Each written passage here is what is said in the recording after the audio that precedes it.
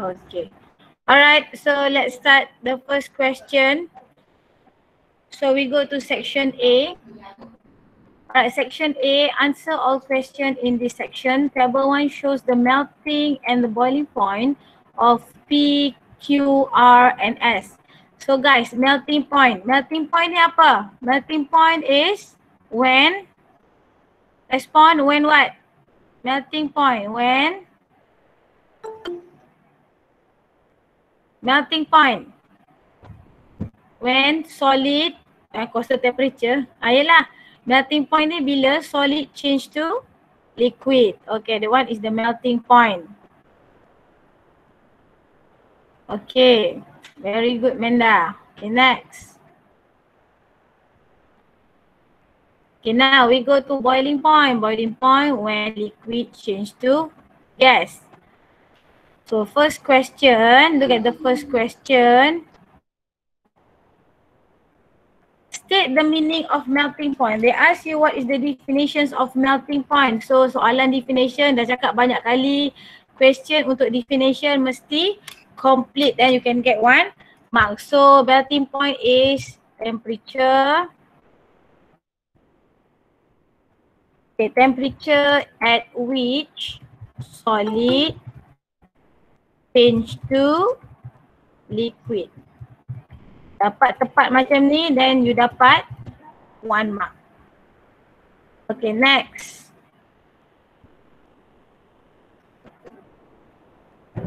Okay, next question. What is the physical state of substance R at room condition? Okay, how to identify what is the physical state of R at room temperature? Okay, kita tengok kalau room temperature, dia punya temperature lebih kurang around 25 degree Celsius. So you must know the temperature for room temperature. Okay, so 25 degree Celsius. You fill up here at the table 1. Okay, kalau macam substance P, 25 is here. Okay. Q, 25 is in between melting point and boiling point. 25 is here for R and 25 is before melting point for S. Okay, now dia tanya what is the physical state of substance R. Okay, kita circlekan substance R. Kita tahu kalau melting point before negative 77 is solid. Okay, in between here is liquid and then after negative 35 is gas. So the question asks you at room temperature. So room temperature is here, means the boiling point. The physical state is gas. Okay, next. Okay, next question. State the changes of kinetic energies 1, kinetic energy 1 and forces of attraction 2 between particle substance Q when cool from room temperature to negative 10. Okay, first kita tengok cool from room temperature is 25. Okay, room temperature is 25 to negative 10. Okay, next kita tengok dekat atas. Cool at room temperature. Okay, room temperature 25 to negative 10. Okay, dekat sini. So negative, so daripada room temperature to negative 10. So around here. Okay, kita tahu kalau dia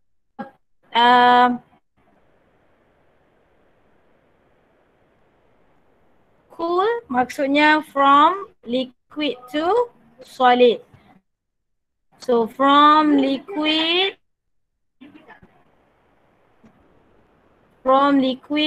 to solid.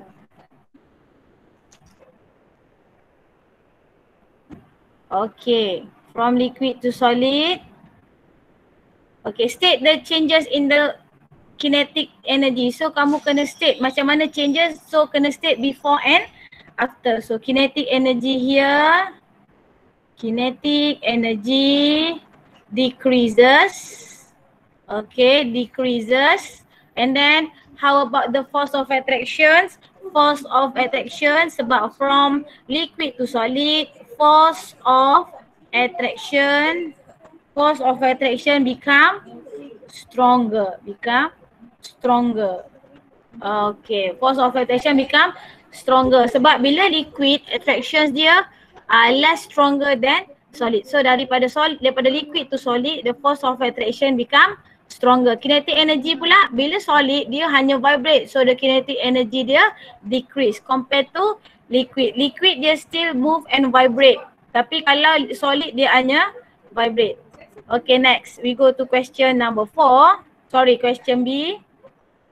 Diagram 1 shows the reactions of the first 3 elements of alkali metal.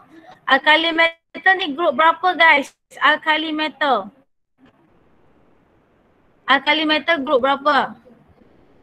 Force of attraction. Okay, very good. Group 1. Okay, force of attraction, alkali metal is group 1. So we have W, X and Y. Which beaker shows the reaction of potassium in water? Okay guys, usually for group 1 hanya ada 3 elements yang dia akan saling berkaitan. Apa dia? Apa 3 elemen yang saling berkaitan for group 1? Ada 3 saja yang famous. Selalunya apa? Okay, very good. We have lithium, sodium and one more? Potassium. Very good. So we know that lithium is the smallest one compared to sodium and potassium. Okay, when down the group means from lithium to sodium to potassium, which one have the highest reactivity? Which one the reactivity dia paling tinggi? Sodium, potassium or sodium, lithium? Potassium. Reason? Why potassium is the most reactive between compared to sodium and lithium? Because welcome Kachun. Why? Why potassium is more reactive? Okay, because the atomic size is bigger. Very good Jane, very good Ifan. So when the size is bigger, what happen? Mesti sebut satu-satu. Okay, bila size dia besar, what happen? When the size is bigger then, okay, electrostatic forces dia become weaker. Why weaker, Puiman? Kenapa weaker? Because? Why weaker? Okay, very good. The distance between proton in the nucleus to the electron at the outermost shells is further. Bila dia jauh, maka attraction forces dia become weaker. Betul Puman, sambungan, so it easy to release electron to achieve octet electron arrangement. Very good, pandai. Nah, kamu kena tahu setiap reason tu you kena tahu. Kalau you tak tahu reason tu, you tak tahu nak goreng untuk paper tu, especially for section B and C. Kamu kena tahu kenapa jadi macam ni, kenapa jadi macam ni, kenapa jadi macam ni. Kena tahu. Okay, now which beaker shows the reaction of potassium? Kita tahu dalam banyak-banyak ni potassium is the most reactive. Maksudnya dia yang paling bertindak balas, paling obvious sekali in water. So WXY, which one is potassium? Very good. Pandai Amanda, pandai Xingyu. Potassium is X. Sebab kita tengok banyak bubble release. Okay, next. Name the gas evolved when the metals react with water. Okay, macam mana kita nak tahu gas apa yang terhasil? Kita buatlah chemical equation between potassium dengan water. Okay, kita tengok when potassium react with water. And then the product are potassium hydroxide plus hydrogen gas. So hydrogen gas is the gas evolved. So the answer is bila dia kata name, tolong tulis nama hydrogen gas. Kalau kamu tulis simbol saja, maka kamu akan ditolak walaupun jawapan kamu tepat. Okay, write the chemical equation for the reaction in beaker W or in beaker Y. So mana-mana pun sama. W plus H2O and then the product is WOH plus H2. So 1 mark for the correct equation and the second mark make sure the equation in balance. Okay, kita tengok balance tak? Sini tak balance. So we put 2 here. Okay, we put 2 here, we got 4 and then 2 here and then 4 here. So kita dapatlah this one. Salah, 2 here.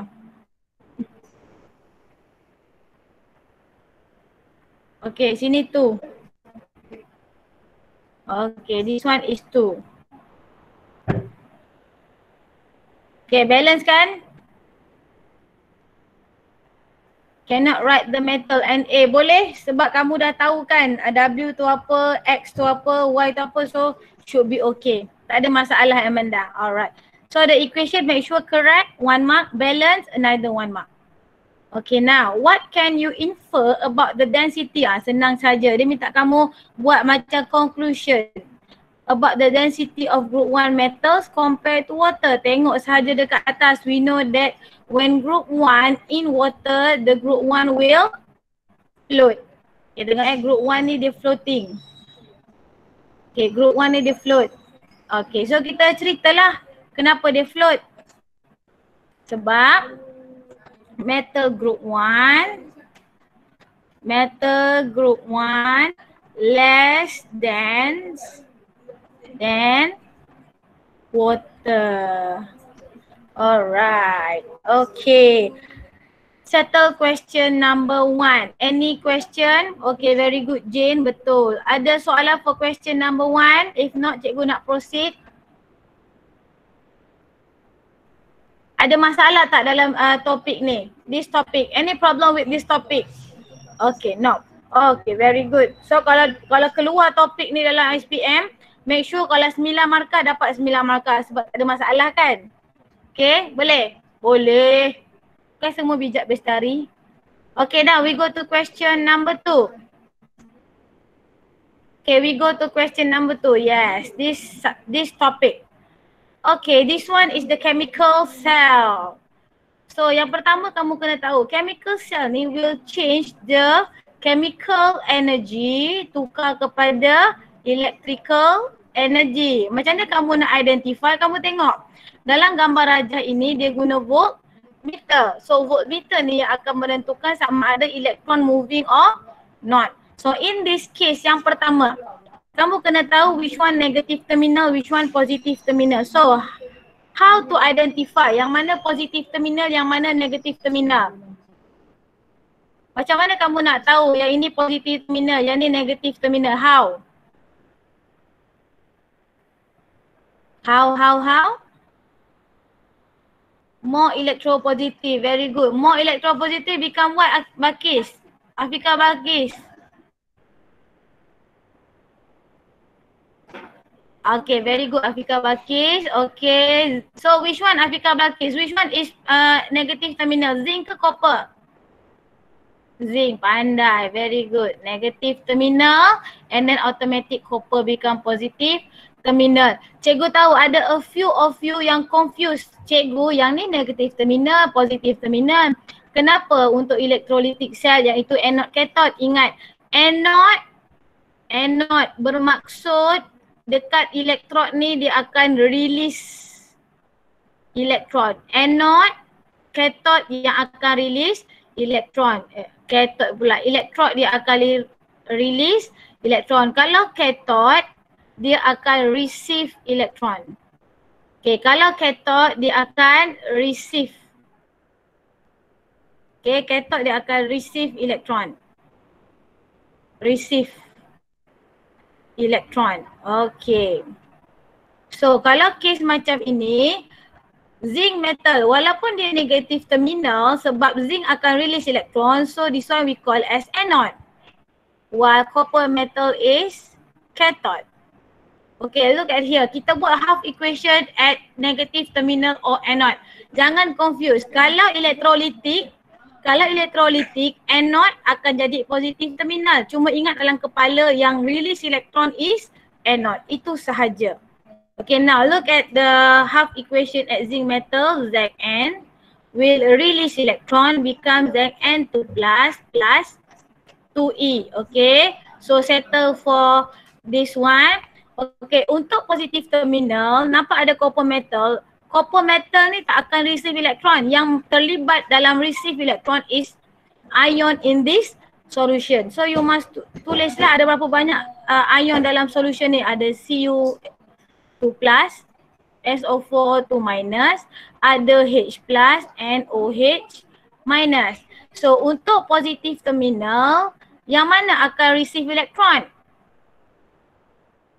Antara empat-empat ni, which one yang akan receive elektron? Copper metal ke copper ion? Okay, copper ion, bukan copper metal. So this one yang akan receive. Okay, dua ini memang tak akan receive elektron. Sebab apa? Sebab elektron tu charge-nya negatif. Yang akan terima mestilah charge positif. So which one? Kita akan pilih based on ECS. So Cu is lower position than H plus. So Cu will receive electron. So half equation here is Cu2 plus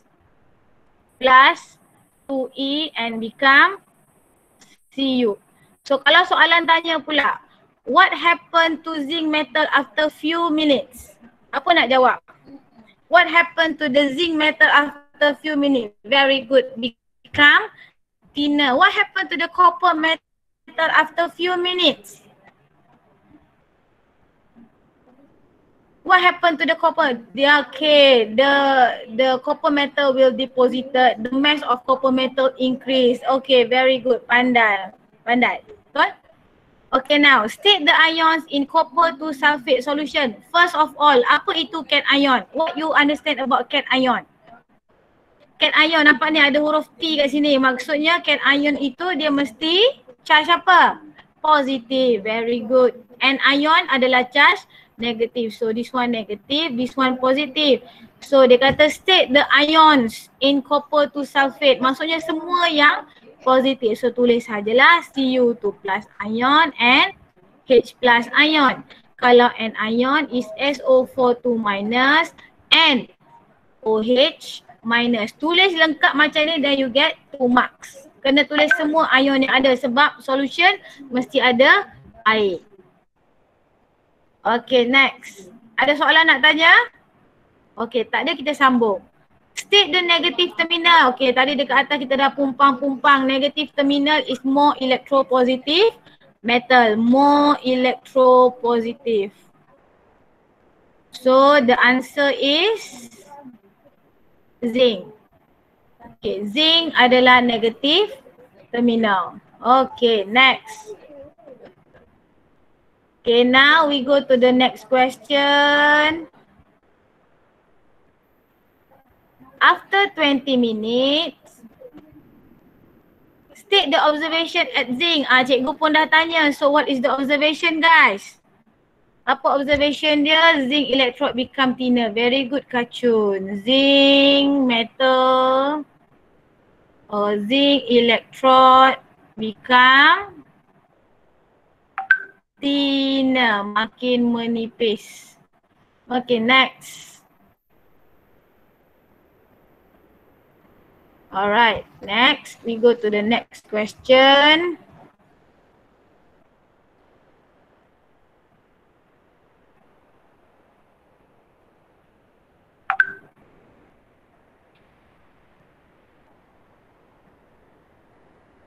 Okay, write the half equation for the reaction occur at zinc and at copper. Okay, dah tulis dah tadi Zn because dia negative terminal dia akan release electron become Zn2 plus 2E while copper electrode, copper ion in the solution will receive electron Cu2 plus 2E and then Cu. Make sure the half equation pun balance. Kalau dekat charge ni 2 plus, make sure elektron tu 2. So Zn ni tak payah letak 2 ke apa sebab Zn dekat sini 1, sini 1. Charge mesti tally dengan number of electron. Okay, state the observations of the copper 2 sulfate solution. Copper 2 sulfate solution, apa warna? What is the color for copper 2 sulfate solution? Blue. So lama-lama what happen? Bila all the copper ion become copper metal dekat positive terminal, lama-lama jadi apa? Okay, pandai. The intensity of copper 2 sulfate solution decrease ataupun the color of copper 2 sulfate solution become pale. Very good, 1 markah. Itu baru 1 markah tau. Observation tu 1 markah. Okay, kita tulis dekat sini kenapa dia.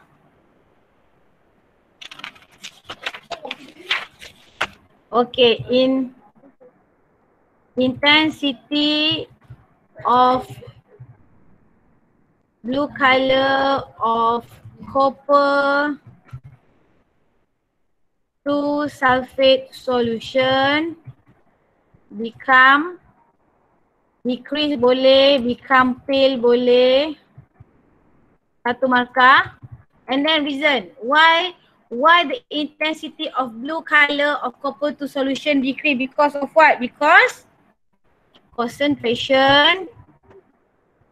Because concentrations of copper to plus in copper to sulfate decrease. Faham tak ayat cikgu ni? Why the intensity of blue color decrease or become pale? Because concentrations of copper ion in copper to sulfate decrease. Copper discharge to form copper. Okay, CO discharge as copper atom and deposited at cathode. Copper to ion discharge to form copper atom. Okay, copper to ion is discharged at positive terminal and produce copper atom. Boleh terima juga tu, sama. Maksudnya kamu kata dia digunakan, dia akan discharge dekat negatif, dekat positif terminal. Okay, nak betulkan ejaan. Decrease. Okay, next. A student wants to increase the voltage of the cell. Okay, dia minta kita increasekan the voltage of the cell. So, what should we do? Dia kata apakah metal yang suitable to replace zinc? So, kalau kita nak hasilkan voltage yang lebih tinggi, lebih higher, means the distance between two metals in ECS mesti further. Okay, very good. Pandai. Most of you letak mg. Cikgu nak pesan, tolong jangan letak yang 3 dekat atas tu. Sodium, potassium, kalsium jangan letak sebab dia tu reaktif. Terlampau reaktif, so it's not suitable. So start letak guna mg.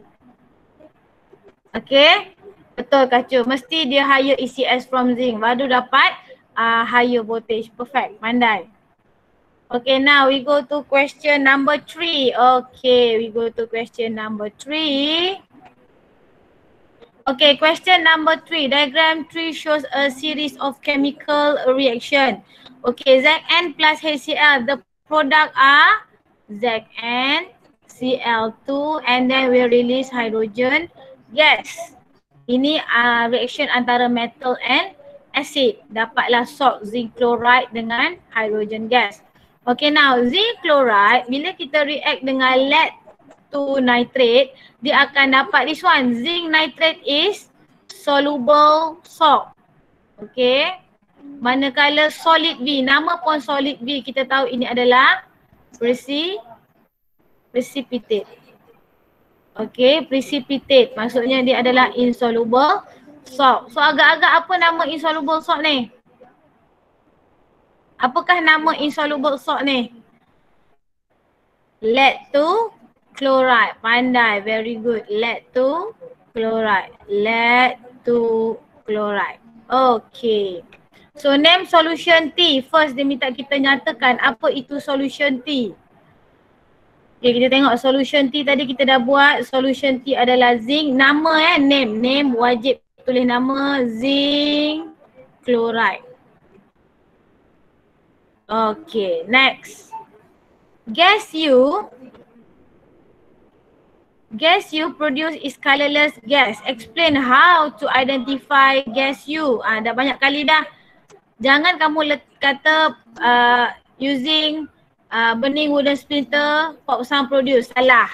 Pop sound produce tu je dapat markah. Yang atas tu salah. So method tu kena tulis betul-betul. Apa method yang sesuai? What is the suitable method? Yang proper, yang sesuai. Okay, apa kita nak tulis? Kita place burning wooden splinter at the mouth of test tube. Satu markah. Kena tunjukkan secara detail apa you buat. And then barulah the product. Okay, pop sound produce. Okay. Burning wooden splinter near the mouth of the test tube. No need to fill test tube with gas U. Okay, kalau tu nak tambah dekat atas tu collect gas U. Itu the test tube. Lepas tu ambil point cikgu ni boleh tu. Tapi yang penting mesti kamu tak bolehlah cakap using burning wooden splinter. Lip of test tube. Lip of the test tube and then Brian. Apa maksud kamu lip of the test tube?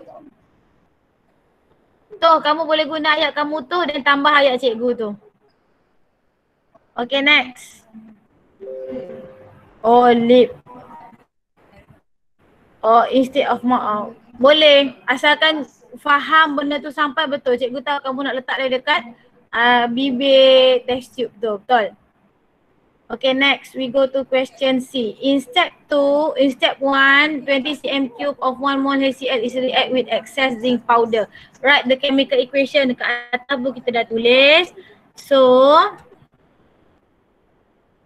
marilah kita tulis chemical equation antara HCl dengan Zn and then the product are ZnCl2 plus H.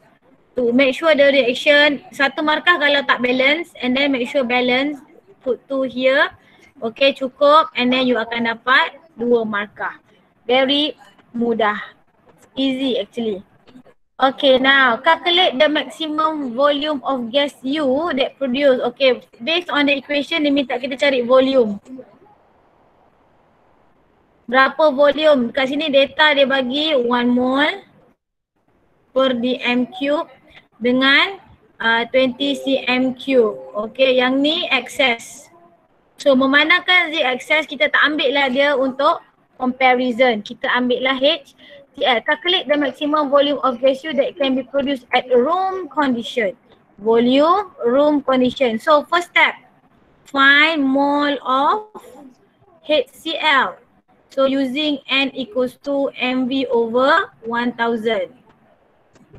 Okay. Then kita just substitute. M dia adalah, okay, M adalah 1, volume adalah 20 and then divide by 1000.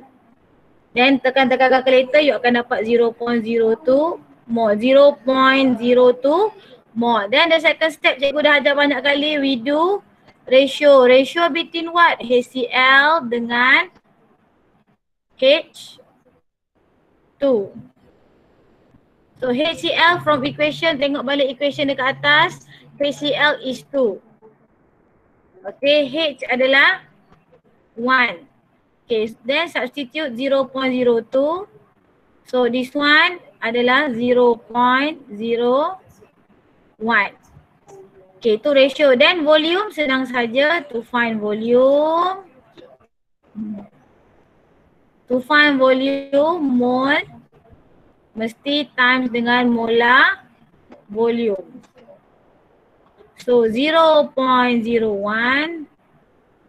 times molar volume, kat atas tu dia dah bagi 24, tekan calculator is 0.24. Ingat unit mesti betul untuk volume, 0.24 dm cube. So markah pertama mole of HCl, the second mark is for ratio and third mark is for final answer. Any question? 0. Okay, alright. Betul dapat sama dengan cikgu. Okay, now we go to the next question, question D. Okay, now we go to question D. They ask you, explain how can you obtain pure solid 5 from the reaction mixture. Maksudnya dia dah campurkan together kan, dia dah campur lead to nitrate dengan apa tadi? Dia dah campur dua dah tadi, antara lead to nitrate dengan, betul lah, lead to nitrate dengan zinc chloride, dia dah campur together. So macam mana kamu nak dapat, apa first step dia? First kamu filter the mixture. Okay, filter the mixture and rinse it by using distilled water. Okay, lepas tu bila dah filter and rinse by using distilled water, kita keringkan dia, betul? Okay, press it between two filter paper to dry it. Okay, alright. So inilah cara how to obtain or to get a pure solid 5 that is lead to chloride. Okay, next question number 4. Okay, we go to question number 4. Diagram 4.1 show the formations of rust on the surface of iron gate.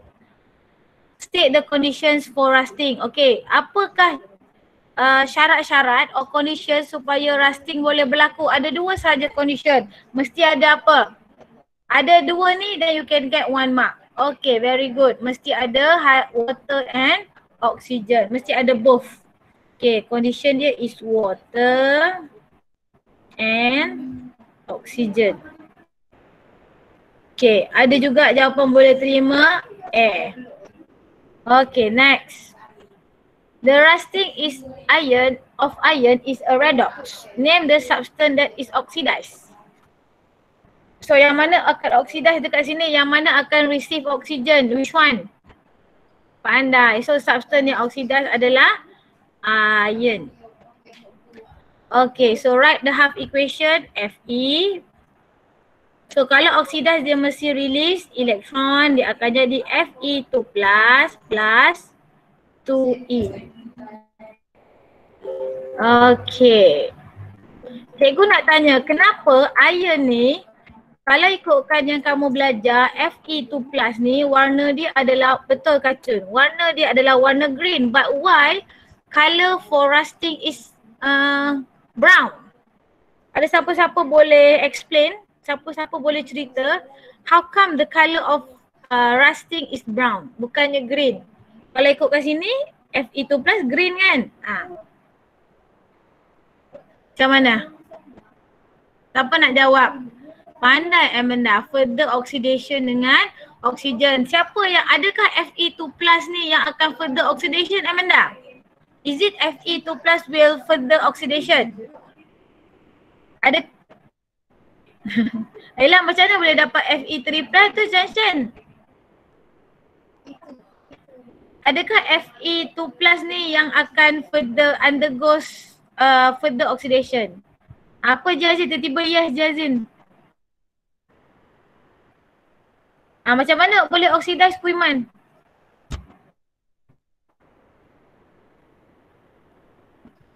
Takkanlah daripada Fe2 plus terus lagi sambung.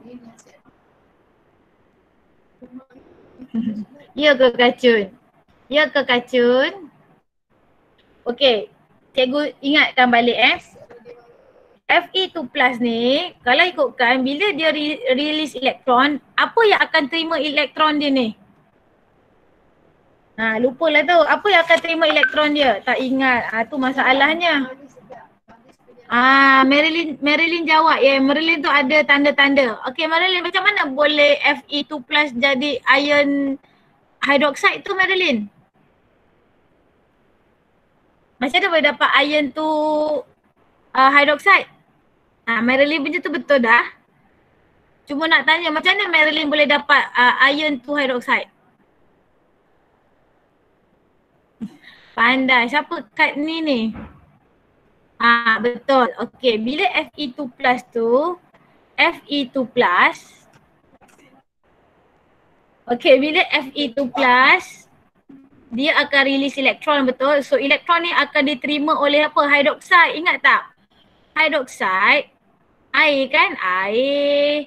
Kan conditions untuk rusting kan ada air, lagi ada oksigen, ada 4E, dia terima elektron dapat hydroxide ni kan. Ni hydroxide ni. So nanti kita balancekan lah. Okay. So kita balancekan. Okay, dapatlah. So this one yang cikgu circle ni hydroxide ni dia akan combine dengan ini. Dia akan combine dengan OH minus. So dia akan dapat yang Marilyn dapat tadi FeOH2. Iron 2 hydroxide. So this iron 2 hydroxide ni yang akan mengalami further oxidation tu yang dapat iron 3 oxide. Inilah rusting. Okay, hydrated iron 3 oxide. Maksudnya campur sekali dengan water. Iron 3 hydroxide. Inilah warna brown rusting. Inilah asal usulnya macam mana rusting tu warna brown. Oh, sorry. Okey tak Amanda? Dah okey tak? Okey, minta maaf lah. Laptop pun sama tua dengan tuan dia. Okey, next. Boleh tak Amanda? Boleh faham tak yang ni macam mana boleh jadi rusting? Yang penting faham. Okay, very good. Iron 2 plus ni, this iron 2 plus akan combine dengan hydroxide ion yang dapat daripada reductions of water and then akan dapat iron 2 hydroxide. Iron 2 hydroxide further oxidation baru dapat iron 3 oxide. Darab dengan water, nama dia hydrated iron 3 oxide. Okay, next. Iron get rust faster in coastal area. Coastal area sebab apa? Dekat coastal area ni ada apa? Because coastal area ni dia banyak apa? Dia kawasan pantai, kawasan laut kan? It contain, okay.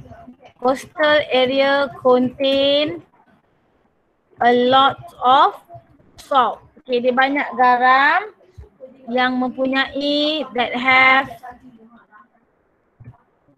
a lot of ions. Bila dia ada garam, dia akan mengandungi banyak ion.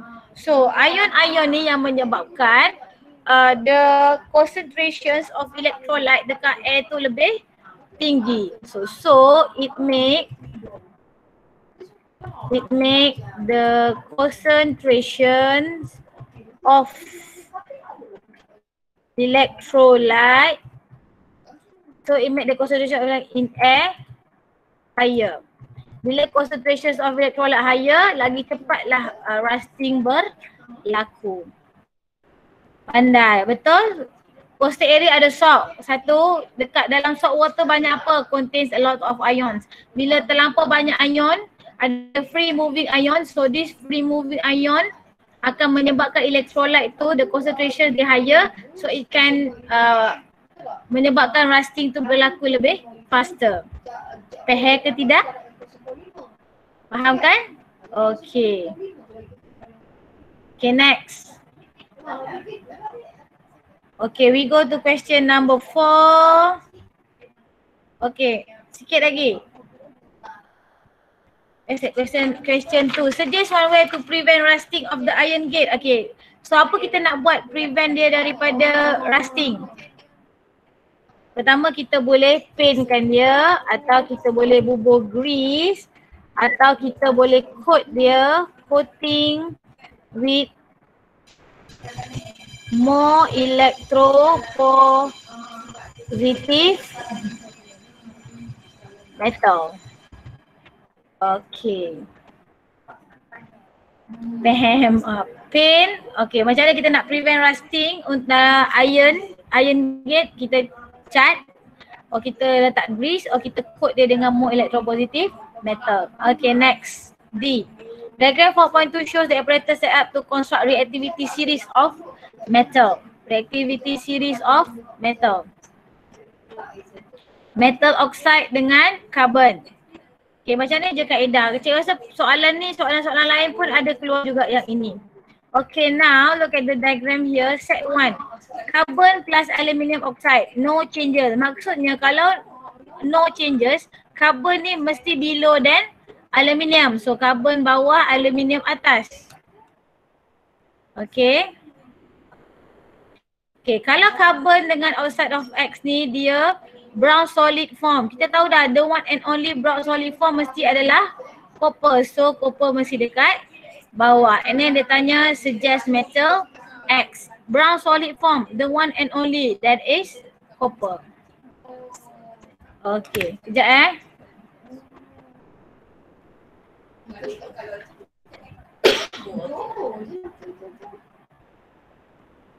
Sekejap tak, sekejap.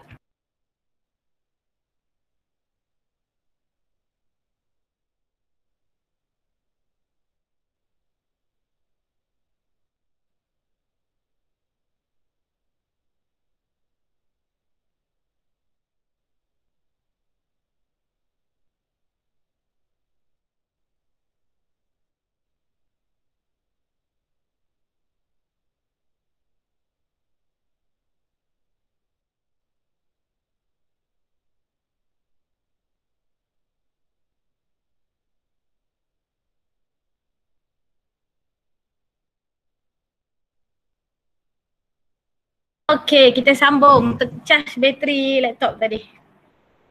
Okay, mari kita sambung. Okay, now. Okay, based on set 1 and set 2, explain the differences in observation. Dah cakap banyak kali dah. If the observation no changes, means no reactions occur, carbon below than aluminium. Kalau the observation ni ada reaction, means carbon dia ada higher position than metal X. So kita kena cerita lah. Cerita berdasarkan konsep redox. Okay, mari kita tulis macam mana nak tulis. Okay, kita cerita satu-satu. Okay. In set 1, carbon less reactive than aluminium. Okay, so carbon cannot reduce Al from Al to O3. Okay, ini case untuk set 1. Okay, now in set 2, carbon more reactive than metal X. So, carbon can reduce metal X from its oxide. Dapat 2 markah. Boleh? Faham tak? So 2 markah, 1 markah untuk set 1. Kenapa no reaction? Markah kedua, kenapa ada reaction? Okay, now senangkan soalan, senang saja. Okay, now arrange X carbon and aluminium in ascending order. Menaik maksudnya daripada less reactive to the most reactive. In ascending order based on the reactivity towards oxygen, menaik maksudnya less reactive, less to most reactive. So yang paling is X or copper tadi, X followed by carbon, and then the most reactive is aluminium, 2 markah. 1 markah. Okay, next.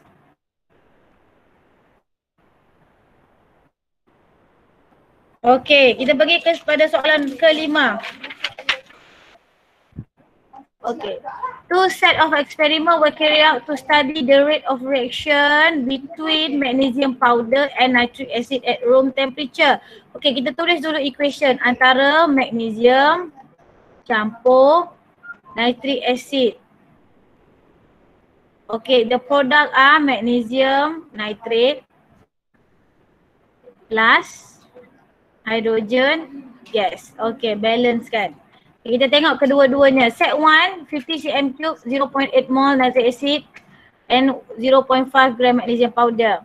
Set 2, sama, cuma ada extra copper to sulfate. Yang lain semua sama. So apa beza dua-dua ni? Can write CU lah? Boleh. Sebab kita dah tahu dah kacut itu memang CU. Okay, copper to sulfate adalah catalyst. So catalyst ni will increase the rate of reaction without changing itself chemically. So kalau kamu tengok secara logik ya, set 1 ke set 2 yang mempunyai ROR yang higher? Set 1 ke set 2? Wah, pandai. Tengok pandai dah. Boleh dah jawab SPM. Okay, kita tengok time taken. This one 30, this one only take 12 second. Okay, soalan seterusnya. Based on table 5, dia minta kamu state the meaning or definitions of rate of reaction. So rate of reaction adalah changes in, sebab dia kata table 5 kan? Table 5, so kita kena fokus kepada table 5 punya ni lah. Eksperimen, okay. Changes in mass. Boleh kan? Boleh tak changes in mass? Mass of magnesium. Okay, changes in mass of magnesium powder per unit time or over time. Sebab dia kata fokus kepada table 5. Dia tak nak general. Dia nak fokus kepada table 5. So changes in the mass of magnesium powder per unit time. Alright, next. We go to the calculate the average rate of reaction for set 1 and set 2. Okay, untuk soalan yang ini kamu tengok dalam jadual ni dia minta kita tengok apa? Dia minta kita tengok berapakah masa. Okay, time taken for magnesium powder completely dissolve. Okay, so kita kena fokuskan berapakah masa dengan mass magnesium powder ni. Okay, mari kita isi berdasarkan data yang dibagi ni. So for set 1, kita guna 0.4 of magnesium powder.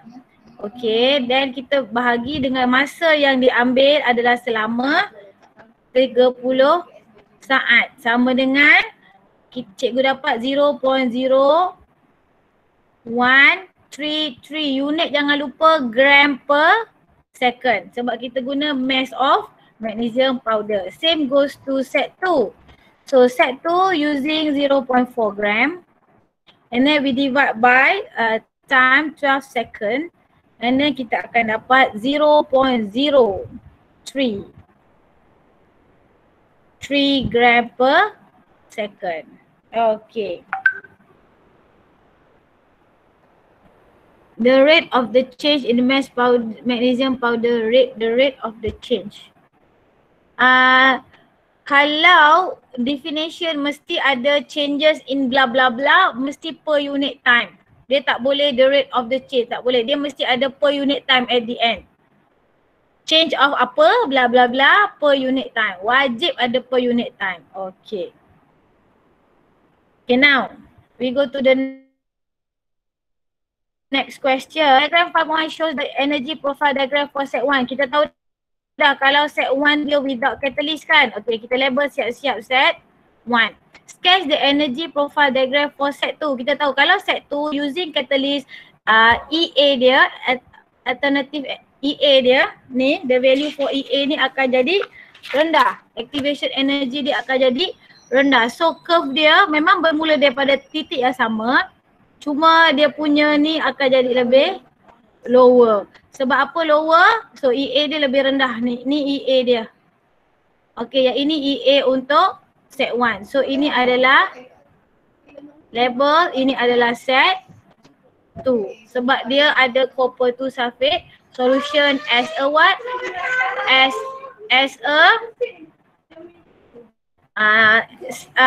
a catalyst. Okay, next. Okay, compare the rate of reaction between set 1 and set 2 dari segi collision theory. Okay, pertama untuk catalyst, yang pertama mesti ada apa? Rate of reaction kita cerita dulu. Yang pertama, okay, rate of reaction for set 2 is higher than set 1. Okay, ni yang pertama. Yang kedua, kenapa? Set 2 using catalyst that provide alternative pathway, okay, pathway with lower activation energy. Okay. Okay, next. Okay, so bila dia ada alternative pathway, maksudnya macam ada shortcut. So more colliding particles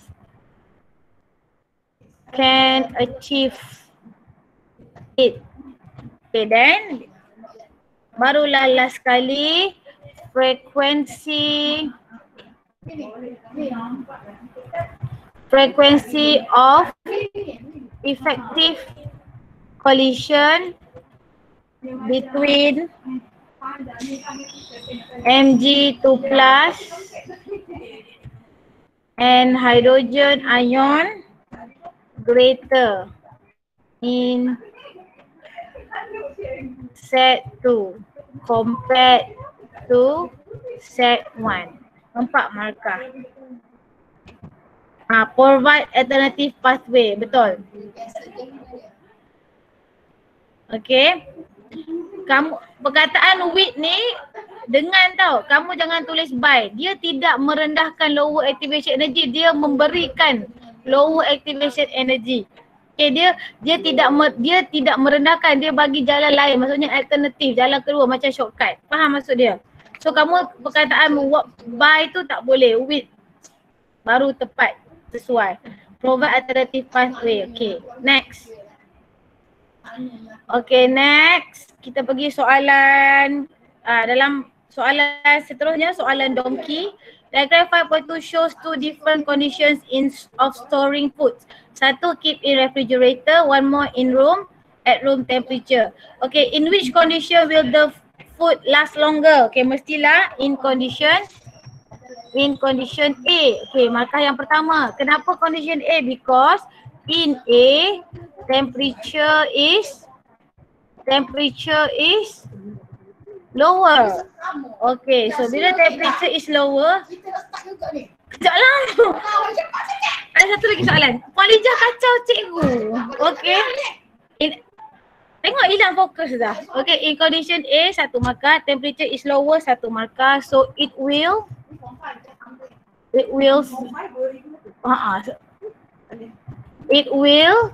slower the growth of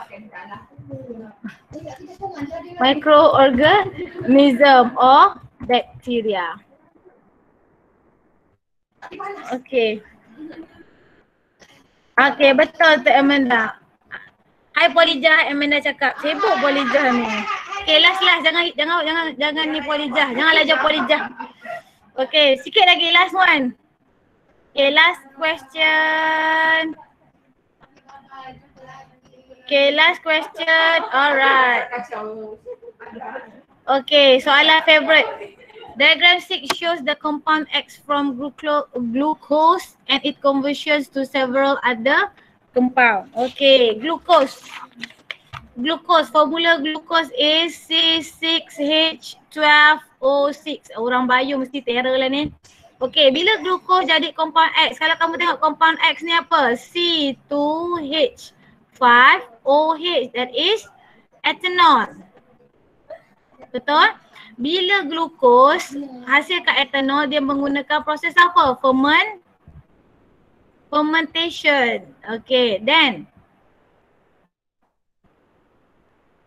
Okay, fermentation. Okay, now daripada etanol, dia menggunakan porcelain chip, dia akan hasilkan apa guys? Ethene. Iaitu alkene. Okay, etanol dapat ethene. Apa nama proses ni? Dia remove water, so dehydration. Okay, next. Then daripada etanol, proses apa dapat carbon dioxide and water?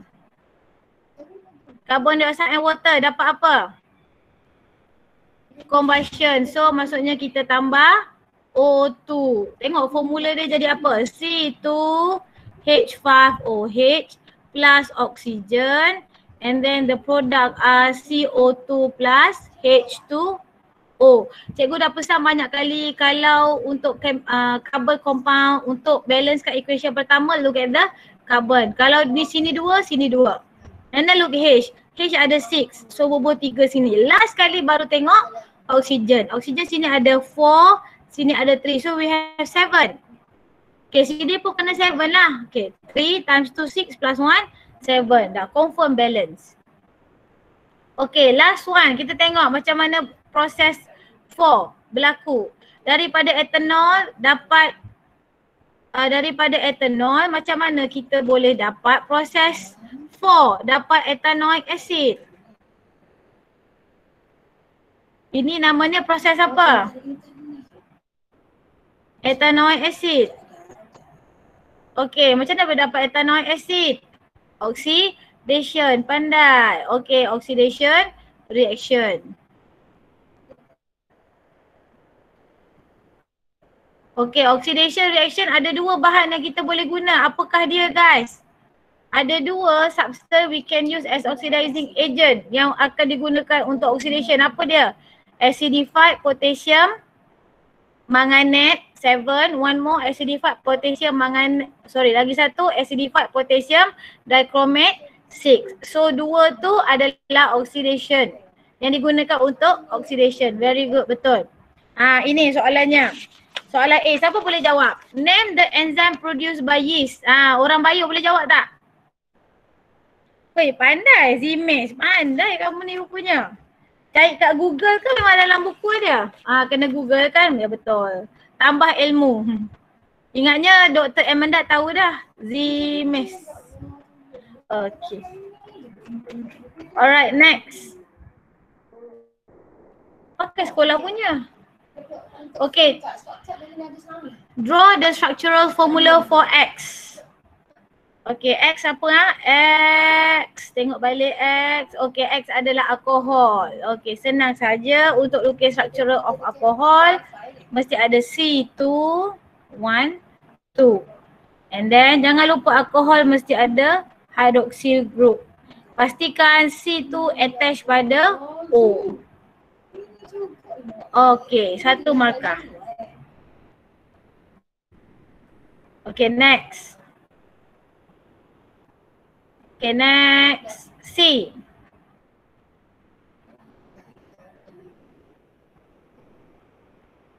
Mana soalan C?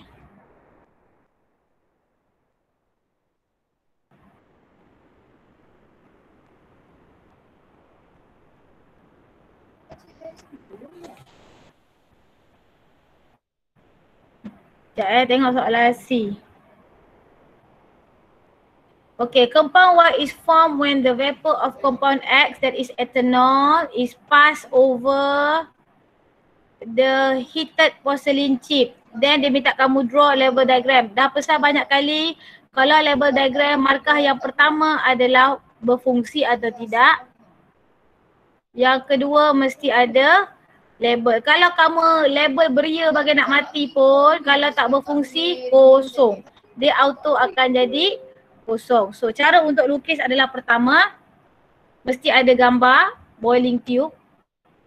Okay, boiling tube tu buatlah macam ada pegang dengan kaki retort. And then ini adalah ethanol soaked in wool. Okay, glass wool terbalik soaked with ethanol. Okay, then ini adalah porcelain chip.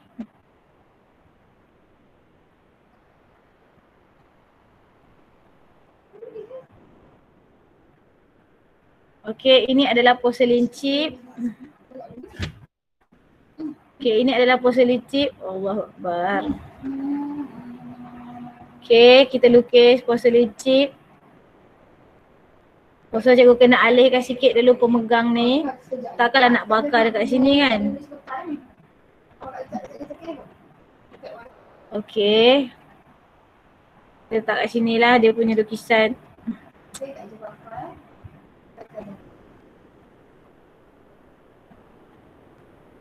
Payah pula nak lukis kejap ya. Okay, ni kita lukis dia punya pemegang. Allahu Akbar, kenapalah ni?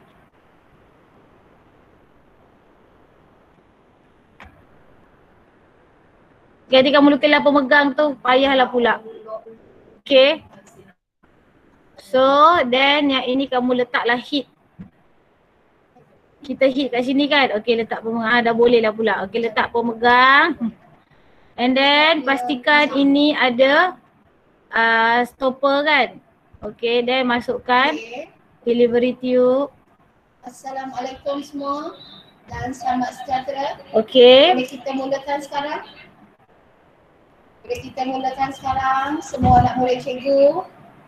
Okay, sambungkan dia ke dalam beaker Kita kasih. ambil beaker. Okay, untuk hari ni cikgu nak bincang yang kertas yang buku kerja Then saja. kita letak gas. Yang buku kerja. Ni test tube. Sebab minggu depan Okay, ni basin with water. Okay, labelkan ni water. Ini porcelain chip. Okey, jadi cikgu beranggapan semua murid ada buku kerja, betul tak? Okey, ni betul-betulkan sikit. Operasi. Okey. Minta maaf lah lukisan hodoh. Yang warna biru. Boleh ya? Ada tak kelas? Boleh cikgu tengok dalam komen ni? Boleh. Ni porcelain chip ni. Ni porcelain chip. Nak bincangkan saja secara ringkas. Okey, next. Kita pergi soalan seterusnya. Suggest a chemical test to identify compound Y. Okey, compound Y tadi tu apa? Compound Y tu adalah compound Y adalah ethane tadi kan. So apa nak buat? Okey, nak test gas mestilah pass through gas Y into the bromine water. Satu markah. And then what happen? Bagus. Sebab kita nak menjimatkan masa. Bromine water will sekejap lagi decolorize. Ada kaunselor yang akan mengambil alih. Betul. Okay, next. Jadi pada hari ini saya akan Alright, a chemical equation for reaction in process 3. Maksudnya alkohol react dengan oksigen. Saya akan bagi quizzing. Okay. Yang akan saya tag di dalam grup kelas geografi 3 usaha. Okay, tambah oksigen akan dapat carbon dioxide plus water. Satu markah lagi untuk balance. Okay, kita balancekan 2 H6. Okay, 3. So sini 4, sini 3, 7. So 3 dah 2, 6 tambah 1, 7. Okay, E. Dalam page 3 ni nombor 1. Okay, compound Z liberates carbon dioxide gas when calcium carbonate is added to it. State the functional group of compound Z. Compound Z dihasilkan carbon dioxide bila react dengan calcium carbonate. So kita tahu dah compound Z ni apa? Carboxylic acid. Okay, functional group dia apa? Functional group dia adalah tidak mengapa. Sil. Cuma kamu ambil jawapan yang saya bagi. Pandai. Okay, next. Kalau kamu dah tulis mungkin ada tertinggal ke dan sebagainya. Okay, next. Hampir nak siap dah. Okay, name a reagent that is suitable to be used in process 4. Okay, ada 2 tadi kita dah cakap dah. Sama ada untuk mempersembahkan sesuatu. Sama ada acidified potassium manganate 7 solution or untuk kegunaan jadual. acidified potassium dichromate 6 solution. So mana-mana betul. Okay, compound Z react with compound X. Compound Z react with compound X, that is carboxylic acid kan. Ini carboxylic acid, compound Z and compound X alcohol to produce substance with a pleasant smell, sweet smell kan. Formula molekul. So formula kita tengok compound Z adalah CH3 COOH. Alkohol adalah C2H5OH. So cara tulis ester, ini ester. So cara tulis ester mesti carboxylic acid dulu. So CH3COO. So dia ambil alkohol belakang ni C2H5. So nama dia adalah, saja tanya nama dia adalah ethyl etanol. Saya cakap hari tu exam saya nak keluarkan graf apa? Okey, betul. Pandai kacun. Betul. Okey, habis dah. Okey, graf bar dan juga graf. Ada lagi satu, graf bar dengan graf apa? Yes, graf bar dengan graf